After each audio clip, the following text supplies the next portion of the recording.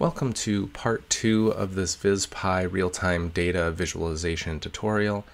In part 1 we left off with a simple GUI that had Qt controls on the left, VisPy visuals on the right.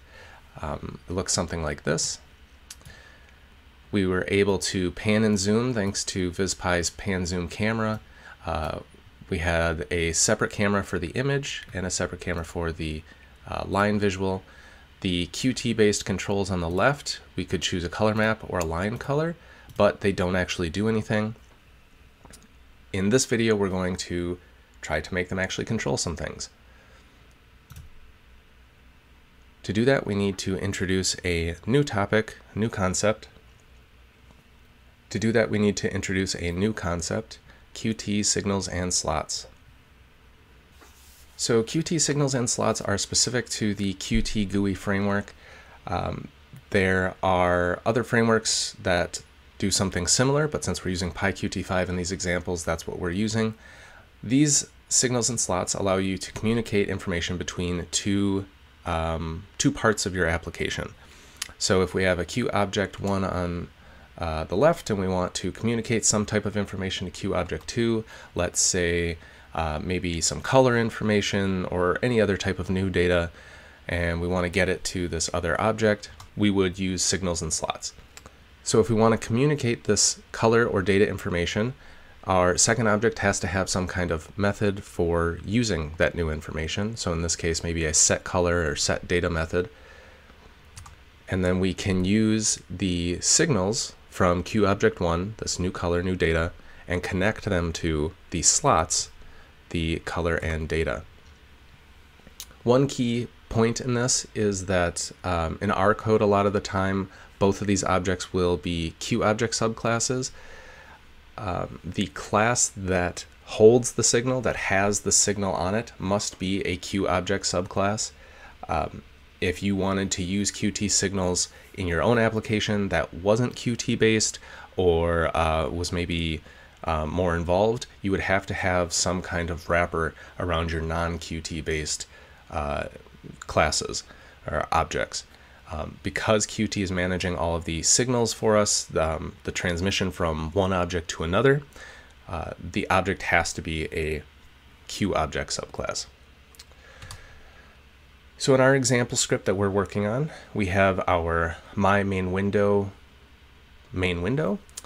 and inside that we have the controls. Those are the Qt based drop-down menus on the left pane, and that had a color map combo box and a line color combo box. We want to communicate the information that those are giving us to our VisPy image visual and line visual. Those right now live inside a canvas wrapper object, so that's a regular class. And what we're going to try to do is take built-in signals that come built into the QComboBox class from PyQt5 and connect those to some method in our canvas wrapper so that we can communicate that information to our image and line visuals. So let's get into the code and see if we can make this work.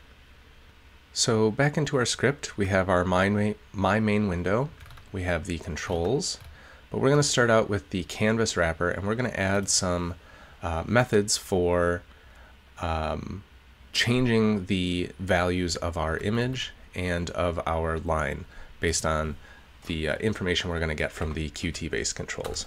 So we're going to add a setImageColorMap class or function.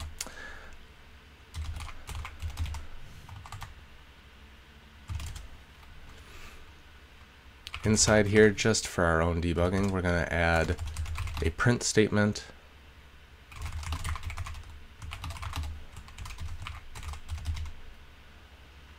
and then we're going to assign this to our image visual, which has a CMap property that we can set to a string. So the image visual we made up here, visuals.image, and we are assigning to the property here. We'll do something similar for the line visual.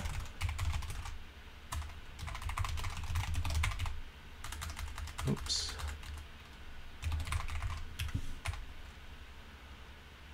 We'll do another print statement.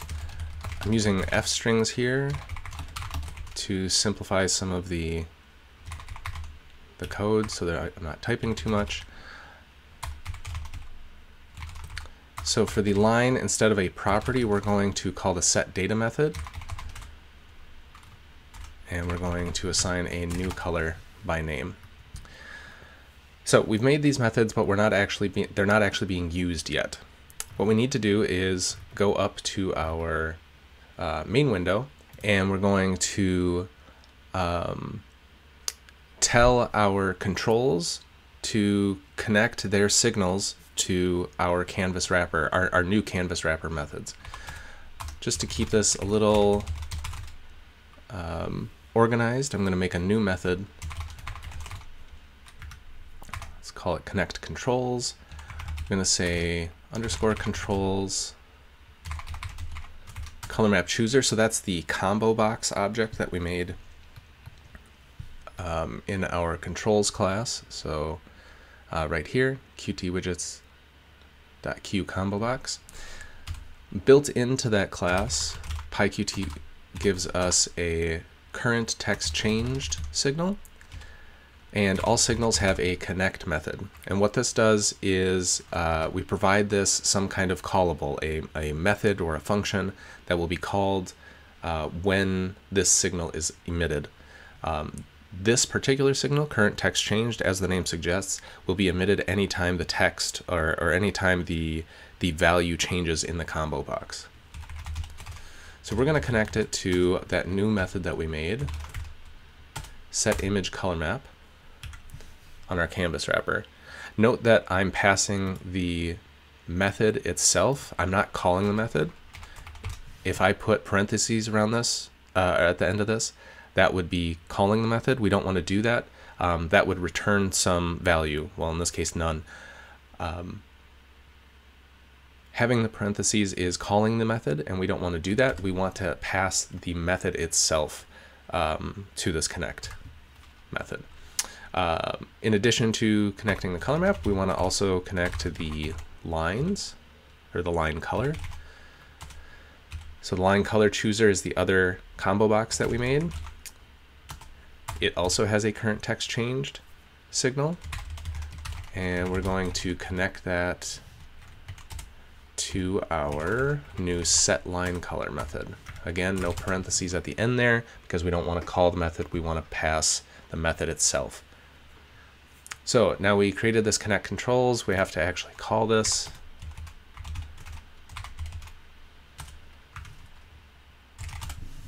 All right, that should be it. Let's see what happens when we run this.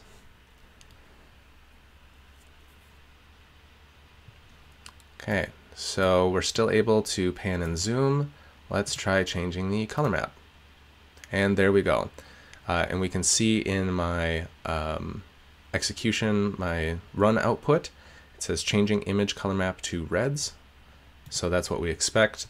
Our new methods are getting the color of the color map that is configured into these controls. Let's put this back to default. Let's double check that the line color also changes. Yep, changes red and blue. And that's good to go. So what we did here is we connected two pieces of our code. We had the controls, and we had our VisPy canvas wrapper. We used the higher level class, the myMainWindow, to connect signals from controls to the methods or slots on the canvas wrapper, and those handled the communication with the VisPy visuals to update the information or update the properties of those visuals. So one last thing we're going to do here is clean up the code a little bit. I noticed while working on this that we're repeating some things. So let's make a global constant for all of the color maps that we want to use.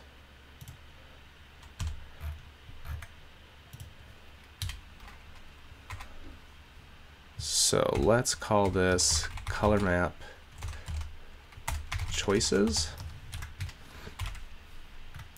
And then we need to use this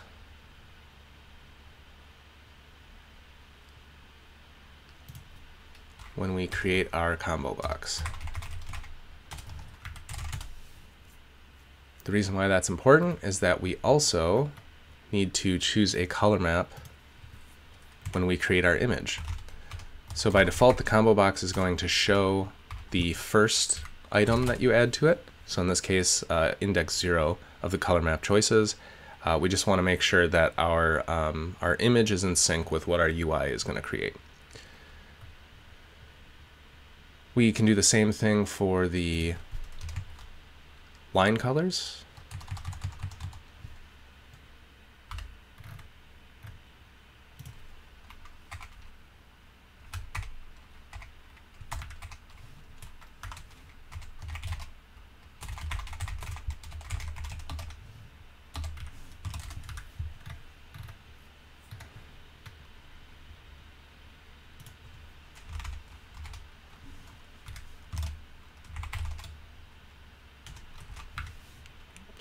I accidentally deleted an S.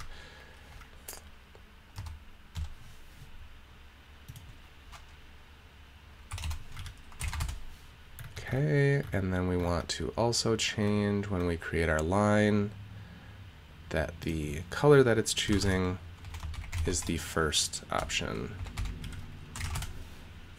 All right, let's run this one more time just to make sure that it's still working.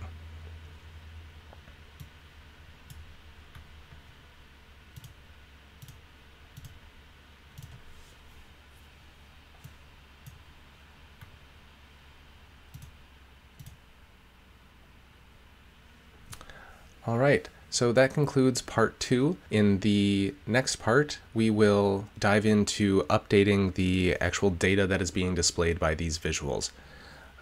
So far we've been sticking with static data. It hasn't changed. We create image data once, and it never changes. Same thing for the line.